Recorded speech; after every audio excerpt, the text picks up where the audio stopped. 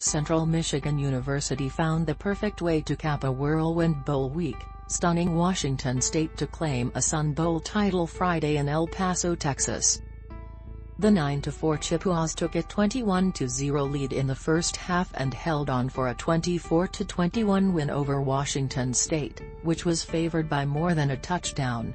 They may not be the most talented, but they play their tails off, CMU coach Jim McElwain said after the game. I just love them. CMU, which won its last 5 games of the season, was scheduled to play Boise State Friday in the Arizona Bowl in Tucson, Arizona. But Boise State withdrew because of COVID concerns. Washington State was scheduled to play Miami, Florida, in the Sun Bowl, but Miami pulled out because of COVID. It created the natural pairing of CMU and Washington State, although it forced the Chippewas to travel to El Paso from Tucson Thursday. It's what athletics teaches you, McElwain said after the game. Do what you're supposed to do.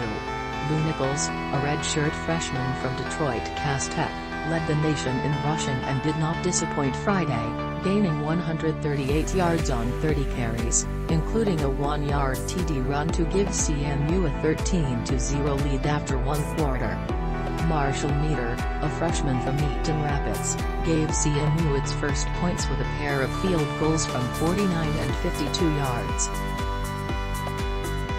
Kalil Pimpleton, a junior from Muskegon, set up CMU's final first-half touchdown with a 45-yard punt return to the Washington State 9-yard line.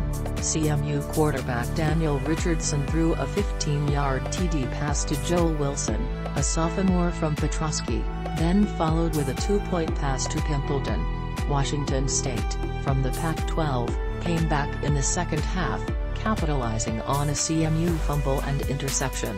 Travell Harris scored on a 5-yard TD run, with backup quarterback Victor Gabalis completing a 5-yard TD pass to De'Zhaun Stribling.